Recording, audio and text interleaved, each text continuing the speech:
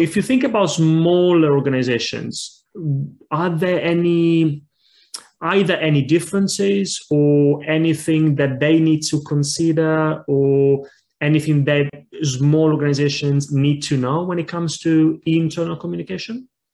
So there's a blog post, you'll be surprised to hear.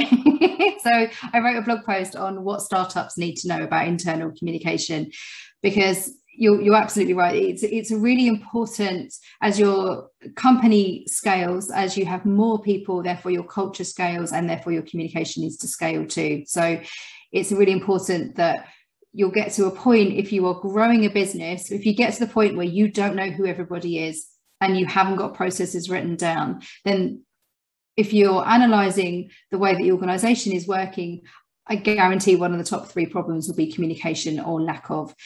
And the reason for that is when you don't have consistency in place, where you don't have all employee meetings in place, whether you're a team of 2 or a team of 200, it's really important that you start to communicate really, really well.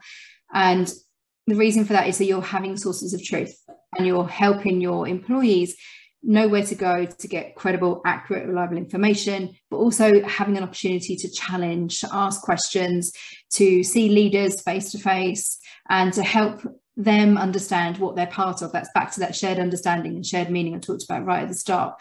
So it's super important. No organisation is too big or too small to implement internal communication.